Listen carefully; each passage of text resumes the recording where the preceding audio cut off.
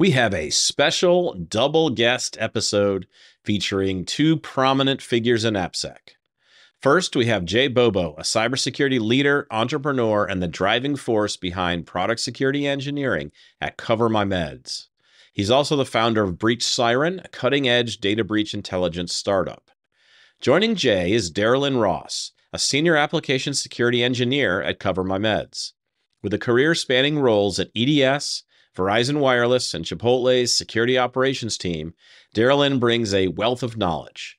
She's a staunch advocate for fostering a security-first culture through relationship building and mentoring. We'll dive deep into the provocative topic, AppSec is dead. We'll explore the nuances between product and application security, and we'll discuss the importance of building solid relationships within the engineering organization, and delve into the intricacies of communicating vulnerabilities to senior leaders and engineers. So buckle up for an engaging and insightful conversation with Jay and Darylynn as we navigate the ever-evolving application security landscape. Keep security top of mind with continuous application security training for your developers. Security Journey offers bite-sized lessons with hands-on interactive training for all roles in the SDLC. Give your admins the ability to use pre-built or custom training paths with easy-to-use tracking and reporting. Visit securityjourney.com to see our solution today.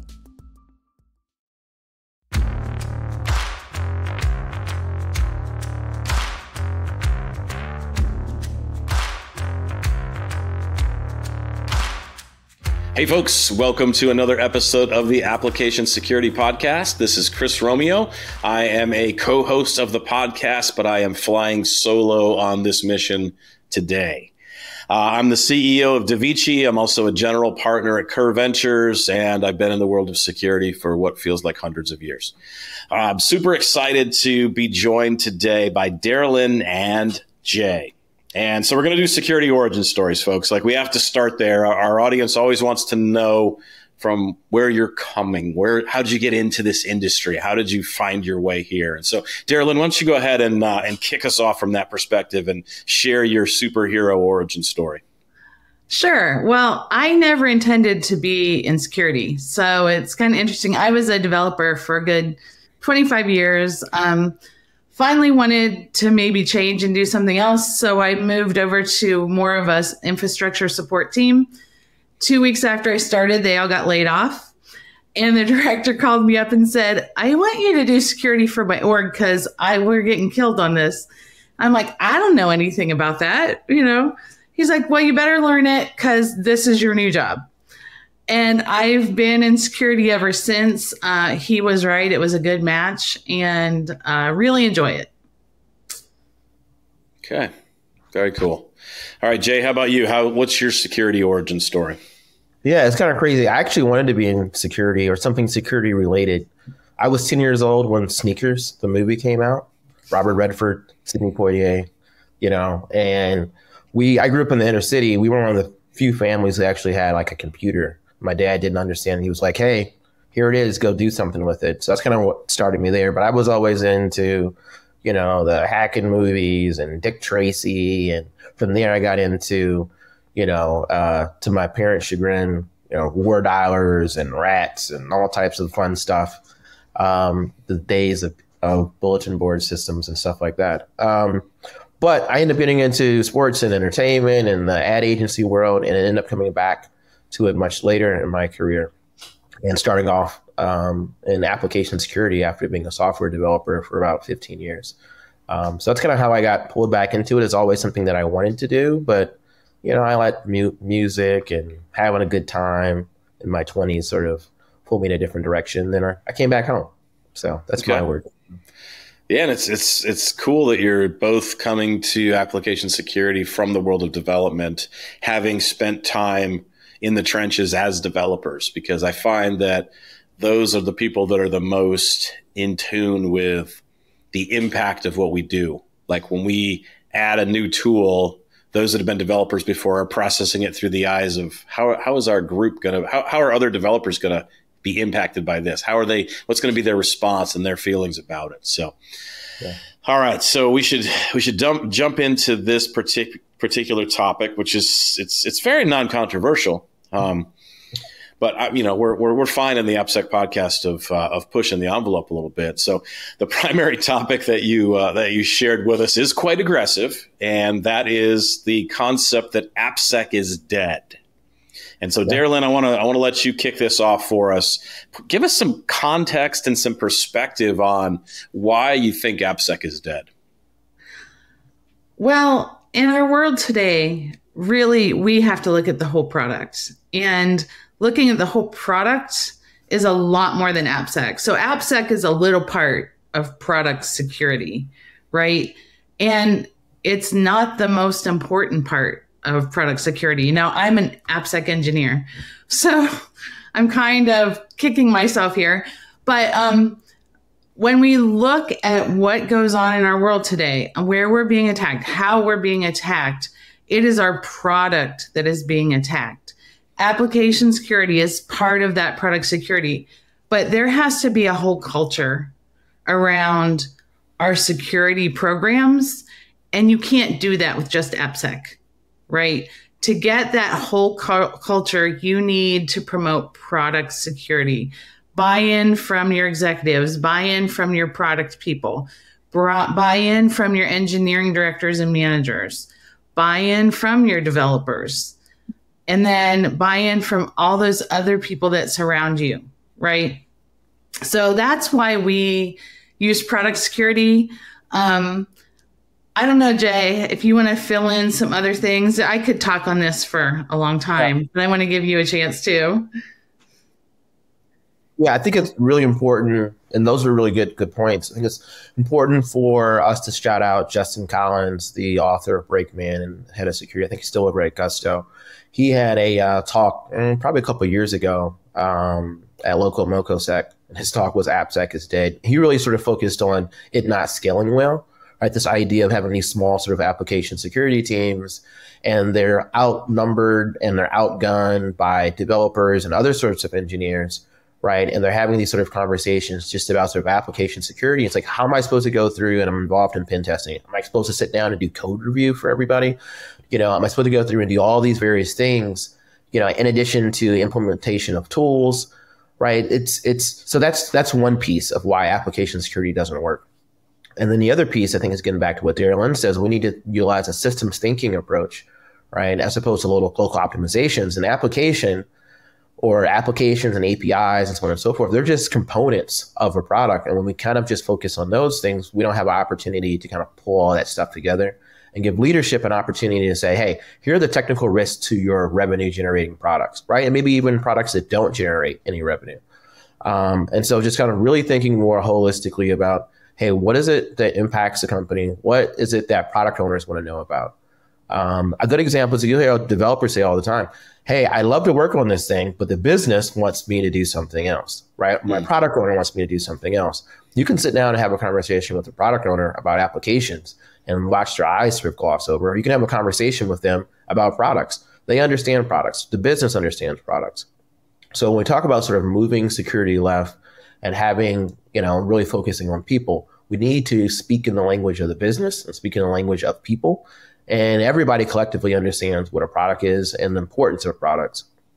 And that also allows us to really think about sort of DevOps, a DevSecOps as well, right? What are the other pieces of this besides, just, SAST and pen tests and DAS and SCA and so on and so forth. So it's really sort of thinking more about the system as a whole, right? And sort of how the company operates, as opposed to just sort of local optimization, just focus on a product. I mean, just on an application, which is, I think, one of the big faults often of the traditional application security, paradigm. So the longer I've been around AppSec and worked inside of companies that had developers and sat as a member of the security team, the more I see a future where, whether we call it AppSec or ProdSec, it feels like this function needs to be integrated inside of development. Like, it feels like a future state that we should be aiming for is, we don't have an AppSec team. We don't have a ProdSec team. We have a development team. And the development team has people that are part of that team that are dedicated security people, perhaps, but they don't sit in some other organization through some other channel. They share a management structure. They share a organizational hierarchy that leads to the CTO and not to the CISO. It just seems like that would get us better results. What's your reaction, both of you? Well, like either anybody can jump in on this one. Like, what's your reaction though to that kind of idea? Does that make sense from what you've seen? Yeah, I think so. I mean, my personal opinion is that there are those opportunities that exist, but that comes down to sort of resources as well. I think a good way to think about it is, what is the role of your security champions? And a lot of organizations, security champions are just sort of people who have interest in security, but they don't really necessarily have any real work to do.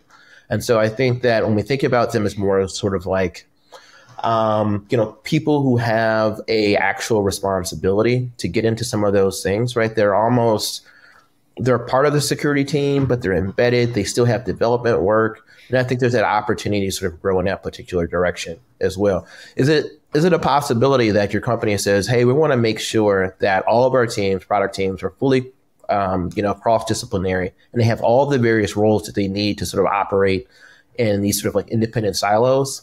Possibly. But that thing that really comes down to, is your company willing to make that sort of investment?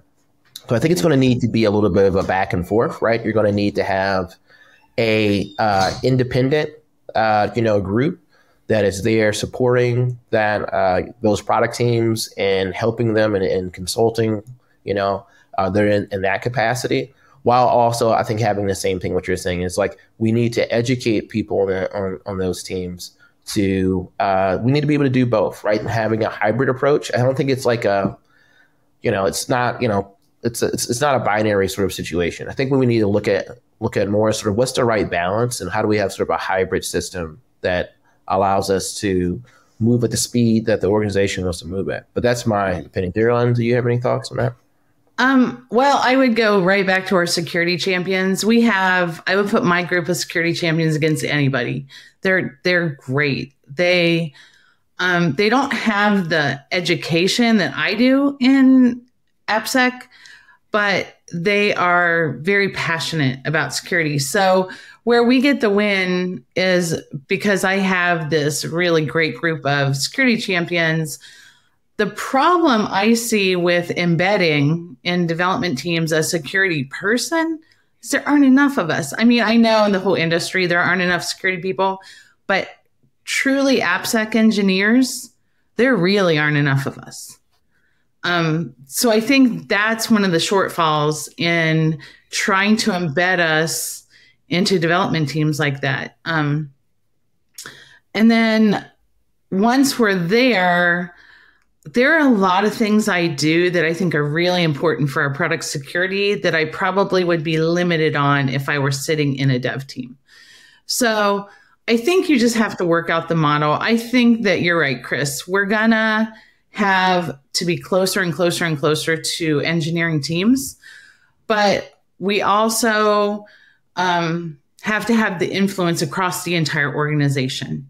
So I think you're always going to have some kind of security group to have that level of influence. We do that with a security community of practice. We do it with our security working group. We do it with just one-on-one meetings and things that, we do very intentionally to get that culture. So I feel like if you lose the security group, you lose a little bit of that, and that's going to hurt you.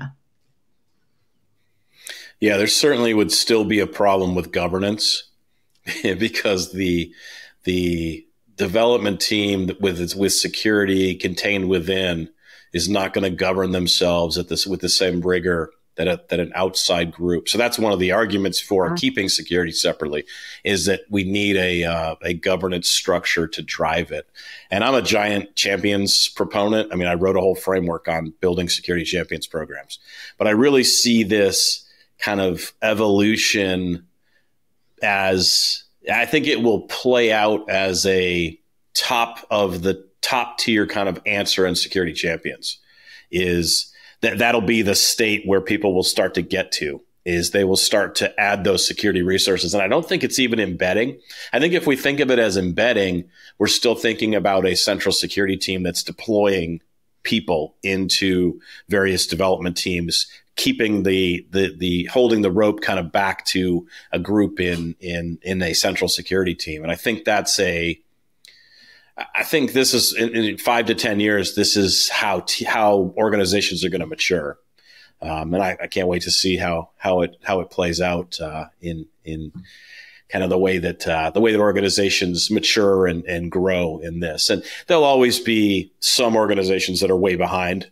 Like even if Netflix, for example, who always and Etsy, they always seem to lead. Everybody's always like, oh, they're at the bleeding edge of whatever's happening in anything. Like even if they went to no AppSec team and having security people deployed across, it would still be 20 years before everybody caught up to that model. I'll be long retired from this industry by the time everybody catches up and figures out how to address this kind of style or approach. Yeah, I think it's also really interesting, Chris, too. It's like, what is the right ratio as well, right? So if you move to that model, then how many security people need to be on a team, right? I think this is one of the points that Justin was attempting to make. Okay, well, what is the right? It's kind of like, when you send your kid to school. It's like how many students, right? Or in the classroom, how many teachers? And you're going to need that. And it also requires, someone to Darylynn's point, to have a lot more experience and also have a much more varied skill set. So, and also possibly to have less coaching. What we've seen is that when you have the wrong sort of ratio, even with security champions, and they have a lot of work to do, for us, because they have real work to do and they actually have real power within our organization to dictate sort of when certain security initiatives happen, it leads to burnout. And I've seen it happen again and again with security champions. Like, I'm completely burnt out. I'm doing development work, and I'm also participating in some vulnerability management talks, and I'm participating in code review, in addition with the, helping out with the application security team, at times, all these various sort of things. You're like, hey, I can't do this, anymore.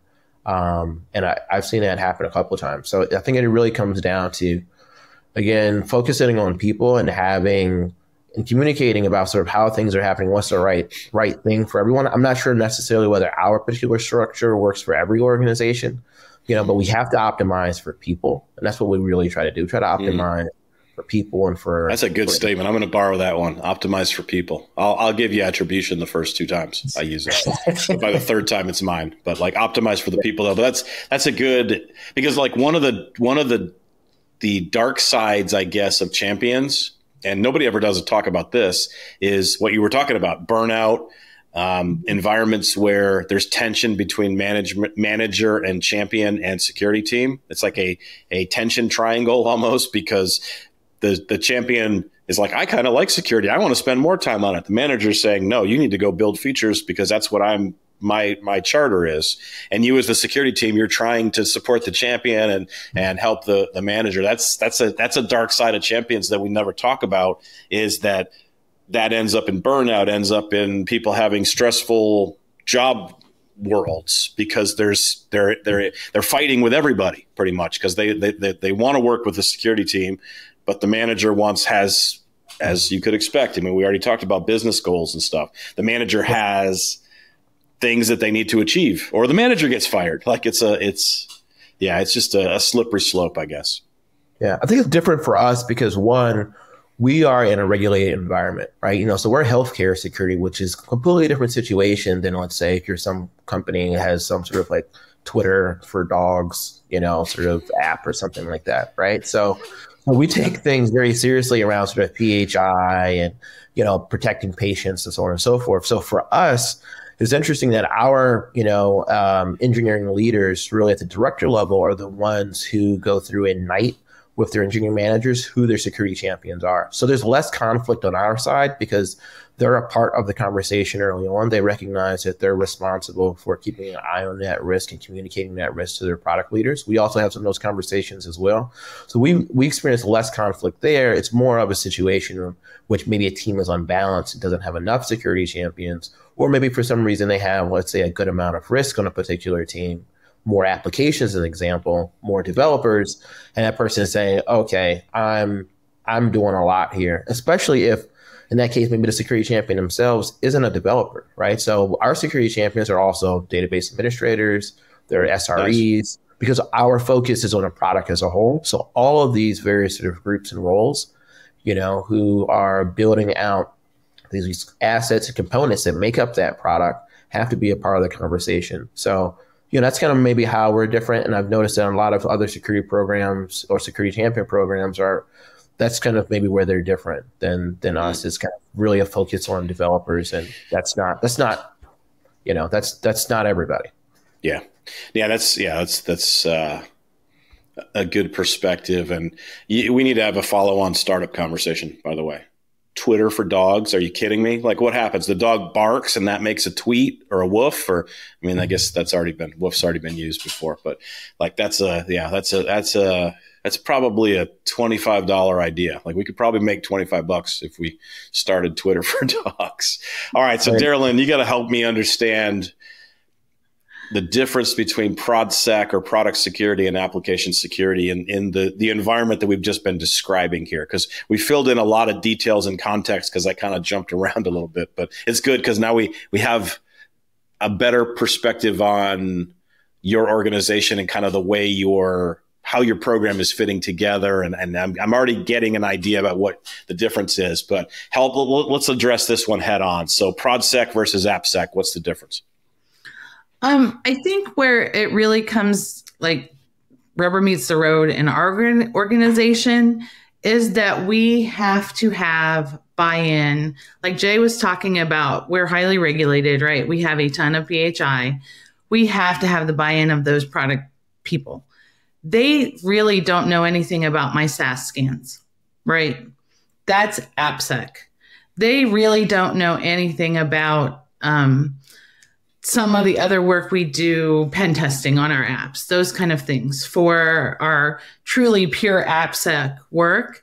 But what they do know is we make them come to our HIPAA technical risk assessments and go through a threat model with us and go through a gap assessment with us and say, listen, we have really valuable, important data we're protecting here. Are there any gaps? Do we have this control in place? Do we have this control in place? And they actually have to understand enough of that to be part of the conversation. So I think that's one of the big things about where we are and the way that we handle product security versus AppSec. AppSec is a little piece of the overall picture. Even for me as the senior AppSec engineer, I'm working in product sec a lot more than I'm doing some of those very specific AppSec roles. So, and that's one example, but we're working with engineering directors, trying to get them to understand these are the vulnerabilities you have. This is your mean time to remediation. I'm not trying to shame you with this number. I'm trying to tell you, you might have a problem here because there's a gap. And for an engineering director, that's his product, right? That's what he's trying to build. It's not AppSec. That is one of the things that we're doing as an overall culture, and it's bigger than AppSec.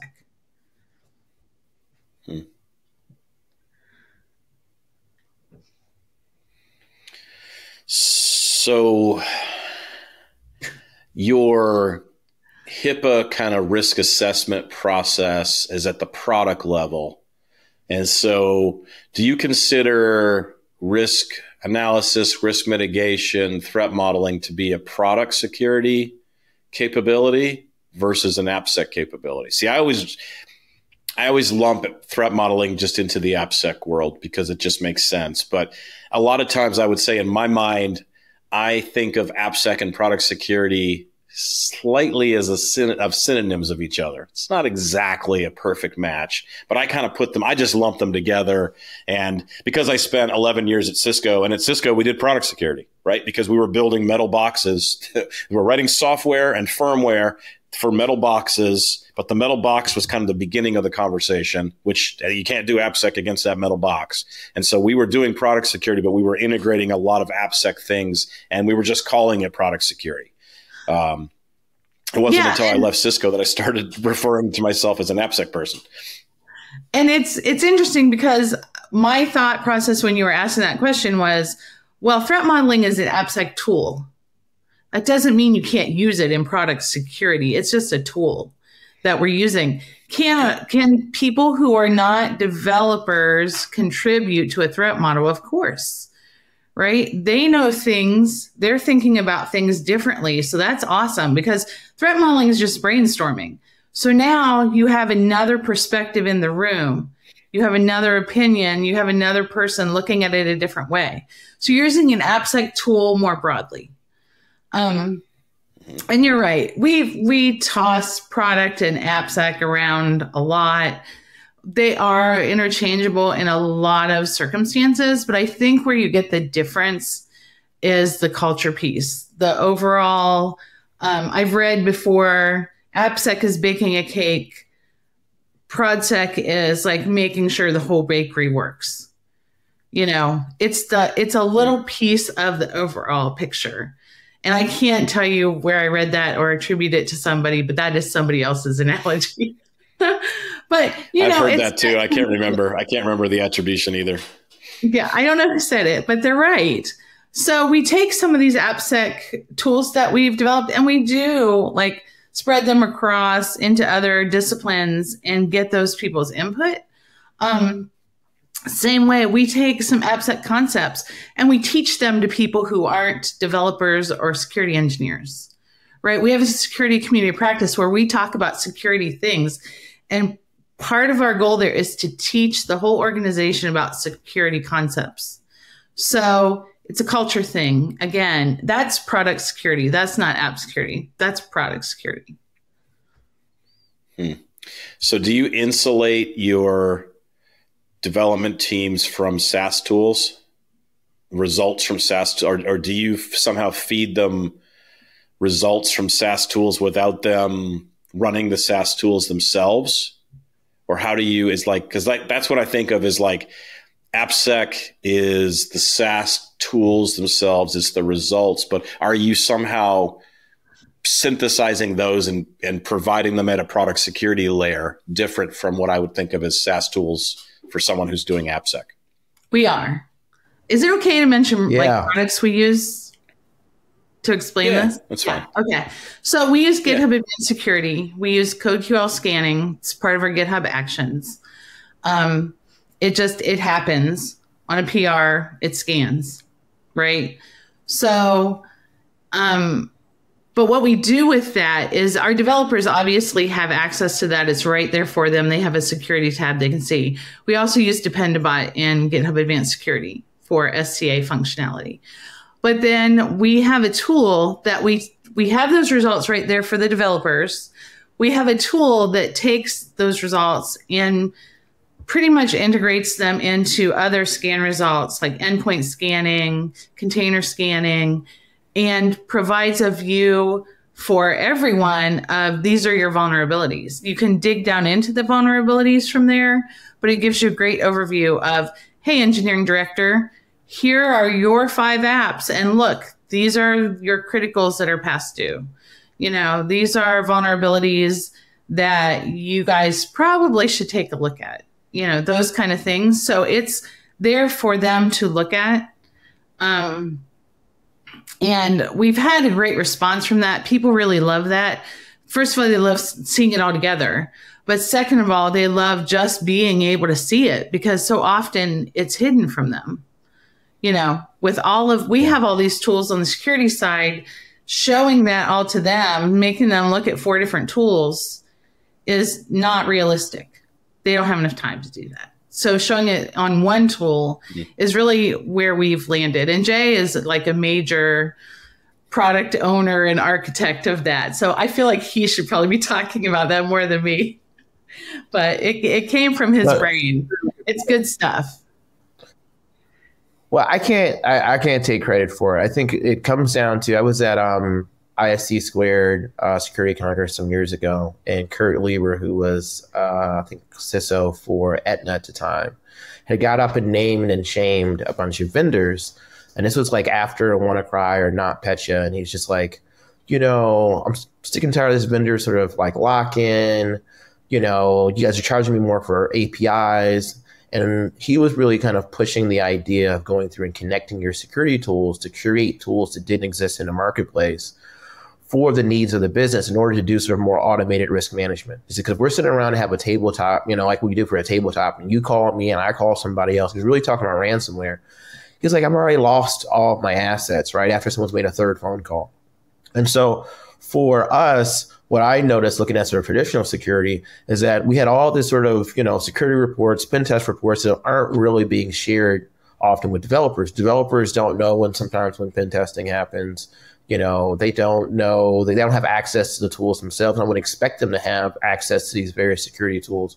But it's kind of really hard to talk about optimizing for people and democratizing security if we're not giving people information. What the developers are used to is having a tight feedback loop, right? I go look at my logs, I go look at my tests as I'm developing something, if I'm doing test-driven development or REPL-driven development, whatever it is, you're used to that constant feedback. But in security, here we have, until recently, in the last couple of years, right, I had less of that. I got to go through, I got to log into Veracode, and I got to understand that UI and blah, blah, blah, blah. Then I got to come back somewhere else. How do we get you the information that you need without you having to look at 1,000 different screens? You just want to know, what is the problem, right? Where is it within my source code, right? And maybe even some suggestions on how to fix it and so on and so forth. So for us, okay, great. That helps with developers, but you have the exact same thing for your SREs, exact same thing for your DBAs, exact same thing for all these various roles, in addition to your product owners who want to know about, hey, am I complying with policy? Am I, how many criticals do I have? How much maintenance time should I be sort of baking into my sprints? Should I just have a maintenance only sprint? Well, you don't know that if you don't really have an understanding of sort of what your vulnerabilities are, right? What your risks are. And for us, I think it was very difficult to find something in the marketplace that made it easy for us to map our stuff back to our products, right? The things that we report to the street as a publicly traded company. Even mapping back, let's say, revenue, right? Which is really important. If I go sit down with leadership and say, hey, I think we have a problem here, it helps for me to be able to talk in the language of the business. Hey, here's a product that makes us money. And there's also some really critical vulnerabilities in it with a high likelihood of being exploited. Do we see that this is a potential problem, depending upon sort of, how much sensitive data is there, and again, how much revenue is at play? So you have to have a more meaningful conversation. Otherwise, we're setting up developers for failure. We're setting up our engineers for failure. We're also setting up our security team for failure. I was just I had a speaking engagement yesterday. And so one of the things that we don't talk about enough is how much does doing security wrong cost our organizations? We talk in CBSS scores, we talk in CVEs and CWE and blah, blah, blah, blah, blah. We don't talk about is, okay, great, so-and-so got popped. How much did it cost them? Loss fines, class action settlements. So that's one of the places that we're trying to go next with our program, is mapping this back to sort of the data that cyber insurers will have to say, okay, great. Yes, we knew it was a critical, but let's say you have, 10 criticals, 20 highs. I don't, depends on the size of your organization. Which one do you work on first? Especially if it looks like they're kind of similar. We need some other way to do vulnerability management or vulnerability remediation better. And it starts there in having that product security, systems thinking point of view. And far too often, I think because application security usually gets started with like a single developer who's really passionate, we kind of like nerd out on the technical details of particular issues, as opposed to thinking about like, what is the actual risk to our customers and to the company as a whole? In order to do so, you kind of have to pull yourself out of just thinking about a single application. If you only got one application in your company, I get it. But if you got a bunch of them, you got or you have multiple applications that make up a product, probably should think about, figuring out a way to communicate that stuff in a way that's going to have a product owner say, oh, okay, I see what you're saying there. Okay, what help do you need from me? I would say also be ready to have the same sort of conversations with other people within your organization. So, again, not some idea that we came up with. Justin Collins has talked about this stuff. Kurt Lieber's talked about this stuff. There's a lot of people who've talked about these things. And we were just lucky to have a cross-disciplinary team to kind of work on it and start building out, tying our tools together to to really sort of focus on these particular issues. Yeah, and this seems like a good. It's the right strategy. It's the right way forward. Is, you've mentioned business results a couple of different times, and that needs to be part of the conversation, right? Like, we don't just do security because we love security, which we all do. That's why we do this. But that doesn't make money for the business. Like, it's a business function that we need to think like business people. Like, the security people that rise to the highest levels are the ones that think like business people. They're not the smartest technical people. They're the ones that understand how businesses work and how can we align with the business so we're not a friction point, but we generate value for the business. Yeah. That's the key. We have to. 100%, because what happens, can tell you how many friends with an application security say, I'm the only application security person. They're extremely great technically, right? They know the ins and outs of it. They can go back and recite OWASP, ASVS, line by line as an example, or a testing guide and so on and so forth. They're great. You know your stuff. But what happens is that person is like, oh, I'm going through all this stuff. I got 50 developers. The company's grown. I got 100 developers. I'm the only application security person. I can't get any help. And it's like, well, what's happening here? The problem is that it's a failure to communicate in the language of the business and everybody else. We're so focused on the technical details. And yeah, you're doing great work, but in order for you not to, end up with some security nihilism and kind of saying all the same sort of things that we complain about in the security world, you're going to need to grow a team. You're going to need some additional resources. You're going to need that tool. And if you can't have that sort of conversation, you're going to find yourself in a situation like I started out with a team of one, me, and we grew from there. And so I had to kind of sort of evolve my thinking in order to, bring on awesome people like, Darylynn and the rest of our team. Yeah, and we've kind of already talked around the edges of the next question, the next direction I want to go. I want to talk about communicating vulnerabilities throughout the organization to senior leaders and engineers, because I think that's an important piece of what we need to do as security professionals, coming back around to understanding the business, right? Proper communication, soft skills, those types of things that allow us to communicate what the real challenges are in a way that the business person or the product owner understands is how we truly unlock value. So Darylynn, excuse me, what's been your experience here in the communication side? I've had not so much where we're at right now at CoverMyMeds, but I've had some experience at other companies where I have had to go into a VP's weekly staff meeting and explain to him, this is what it is, And I think the most important part there is we can do that. We're his security resource. Like, I'm his SME. He needs me to be able to clearly explain to him, not in technical terms, but in business terms, what's going on. Excuse me. So I think that's one of the skills we develop in product security. It's one of the things like Jay and I were just recently talking about. When you're a developer, you're working with peers and your direct manager. When you're working in security, you're working with management and even upper management, even possibly C-level, depending on what your role is. And you need to learn to talk to them so that they understand. You don't want to waste their time. They've got a lot to do. They have things that they need to worry about that are not you. But you need to be able to get them the information they need. And is it a list of vulnerabilities? Probably not. That is probably not useful for them. Is it we do something called a state of security report? Is it a state of security report where your engineering teams are reporting that your security is in a good state? And this is what that means. These three things are what that means. Or your developers are telling me this is why. Those are the kind of things they want to hear. They don't want to hear, oh, we have this, critical thing over here and this, that is very technical and not useful for them. They're just going to say, go talk to the engineering manager anyway. So I feel like I kind of wandered away from your question a little bit there, but I think that some of it comes back to security is about people and security is about people communicating. And that's a piece that we have to be able to do as security professionals. We have to be able to communicate to people who don't do things like us. So I think that comes in vulnerability management. It comes in when we're talking about resources. It comes in when we have questions. Your director has a question about something. He doesn't want the technical details. He wants to know what it is so that he understands it and can tell his boss.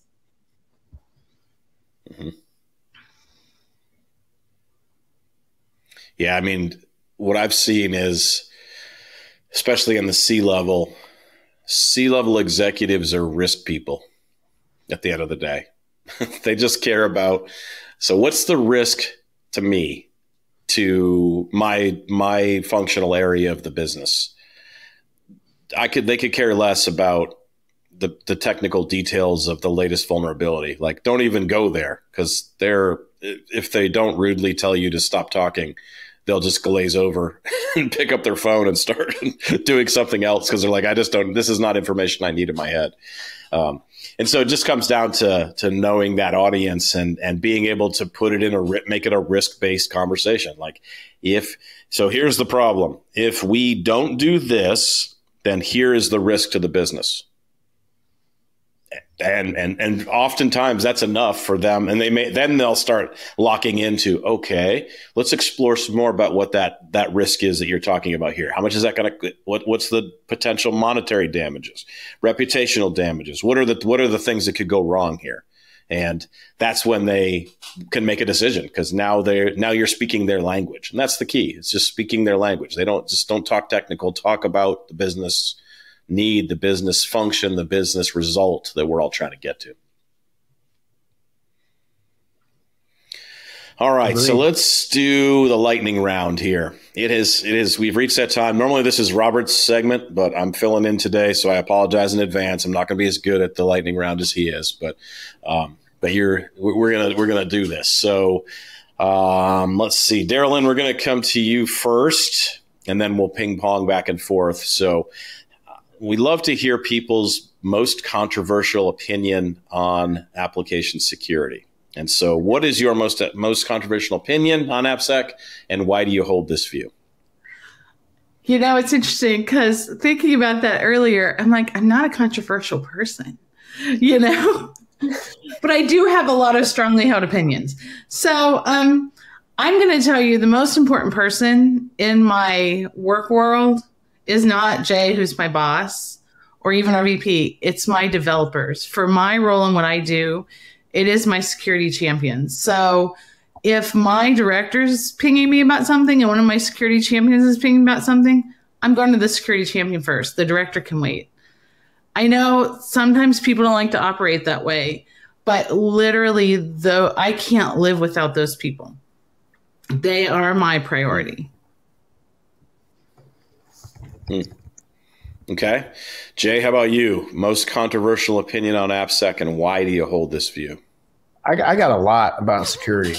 I'm going to hey, I can talk about this for a while. I'm going to say, so here's one that we need to talk about more. A lot of penetration, web app penetration testing is crap. Let's just be absolutely honest. A lot of web app penetration testing is crap. So let's say it a second time. A lot of web app penetration testing is crap for a third time. So, here's the thing, right? So some of the stuff you're going to do from compliance perspective, right? I got to go through and demonstrate per client contract or whatever it is, that I'm doing this. But if we want to get something that is valuable for us, then we need to move away from sort of this black box, gray box testing, and we need to get into something where we're just sort of opening stuff up and starting to get into some of the business logic issues. I think that's really important, because those are the things that are, in most cases, are going to be exploited. If your web app penetration testing team, or it's internal or it's an agency, there's no way of just clicking a button and seeing what comes back, which is what happens probably in the majority of cases out there. We're not getting a whole lot of bang for your buck besides being able to check off the box of compliance. And so I would say is I get it in those instances, but I think there's an opportunity for us to talk a little bit more about how to help, those vendors and, that domain of security sort of, be better for all of us. Because I think it can be very beneficial, but 2023, a lot of it ain't great. Yeah. Yeah, we could have a whole episode discussion just on that one, because I agree with you wholeheartedly. So it would be us kind of trashing the state of the industry, but I don't mind doing that either. But so we should have a follow-up conversation on that, because that's a fun topic, and people to this day, they still lead with the pen test. Oh, you got to do a pen test, but you've never run a SaaS tool against your code base. So, so what are you going to find with a pen test? Is just going to find a bunch of things you could have ran a scanner to find the first time around. Like that's the challenge. Yeah. But we'll keep that for another. We'll do another episode where we'll unpack that one. We'll spend a whole hour just on that one topic, and we'll make a lot of people happy on the internet. So, Jay, I'm going to go to you first with the second one, just because that way Darylynn doesn't have to go first on all of these. Billboard message. Say we gave you a billboard at RSA or Black Hat conference, and so you've got a limited amount of space. But what would be a message you would want to get to our entire industry? Yeah, I mean, I would say optimize. First one, optimize for people. Share your security results, reports, findings with your engineers. They love feedback. Tighten the feedback loop. So maybe first one, optimize for people, tighten the feedback loop, sentences, boom, boom, boom. Share your results with your engineers so they can actually fix stuff. I like it. All right, Darylynn, how about you? I'm going to go with just collaborate. I get really tired of people thinking security people are mean and they don't want to work with you. I want to work with you. I want to work. I don't care who you are. I want to work with you.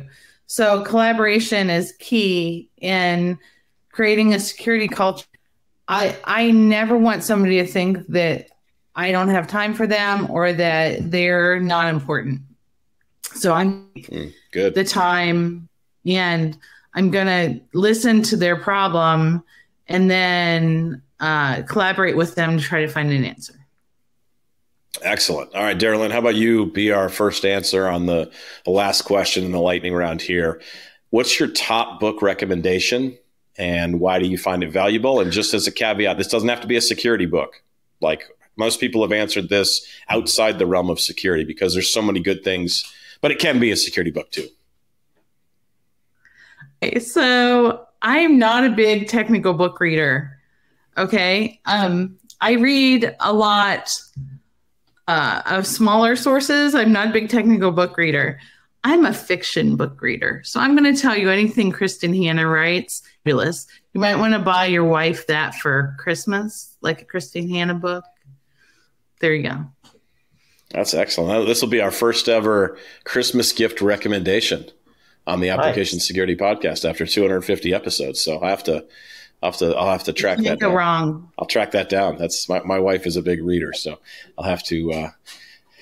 And she doesn't listen to the podcast either, which is just kind of funny. But Jay, how about you? What's a top book recommendation that you would make for the audience? Yeah, I'm looking at my bookshelves, and there's just so many. I guess the one that I've quoted a lot lately, it is a security book. Is How to Measure Anything in Cybersecurity Risk by Doug Hubbard and Rich Seyerson, which I think more people need to read. I'm a little ashamed that I didn't actually read this book until this year. And I was like, oh, here's someone who kind of agrees with my opinion and then has done a lot of work on that risk quantification side. So I think it's awesome, because I think when you start off in security, it's very easy just to talk about security without recognizing that, as you said earlier, security is just a component of risk. Right. And as you need to have conversations with people and help them sort of understand security, it's kind of sometimes easier to do that and just having a conversation about risk, because then we can take that and tell really great stories about stuff like, hey, working on your home or something like that. Hey, I got a hole in my roof, or I live in a rough neighborhood. I want to secure it. People get the risk conversation. Sometimes they don't necessarily get, security and application security sort of things until it's within that risk framework. And I think that book helps with it a ton. Excellent. All right, Darylynn, how about key takeaway and call to action? Is there something you want our audience to do as a result of our conversation, or do you want to just leave them with a key takeaway? The floor is yours. I just want our AppSec engineers to think broader, to think more than AppSec. Still do all your AppSec things, but start thinking about your influence in your organization and broaden it so that you can have a more secure product instead of just some secure applications. Excellent. So Jay, how about you? A final thought. Yeah, on a similar note, that was a really great point, Darylynn. I would say stop throwing stuff over the wall. Just don't do that. What I mean by that is kind of getting back to the influence part. If you're a security manager, security leader, just even an IC, right? Senior application security engineer. At some point in time, we have to kind of listen to the why behind why things may not necessarily be happening the way that you want them to happen. I get sick and tired of, these stupid engineers, these stupid developers, if they just did this. When we should be maybe walking into HR and saying, hey, these people just need more developers on their team. They got a ton of applications. They need some help, right? We need to be a part of that conversation and helping them address the underlying issues. Maybe they just don't have the information. Maybe you guys aren't getting them real-time vulnerability information and they don't get it till too late. Maybe you need to work on integrating some of these security tools into CI/CD. Maybe that's the real issue. And as they get it, then I'll work on it. Maybe they don't fully understand the risk.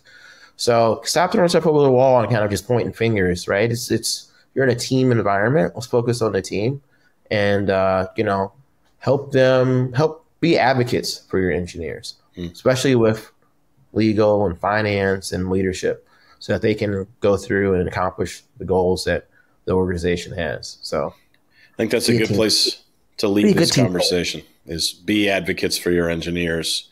It's just really good advice. And so this episode's been we've had good advice from both of you sprinkled throughout this entire episode. So this has been great to get your perspective as practitioners who are in the moment, you're in the mix. I always love to talk to people who are not theorizing, but are actually, we're doing this. We did this, we did that. It's just such a great perspective. So thanks for coming on the show, for sharing your perspectives. And we look forward to a future episode where we'll unpack something else in the realm of AppSec or ProdSec. So thanks for being here. Thanks, Chris. Thanks.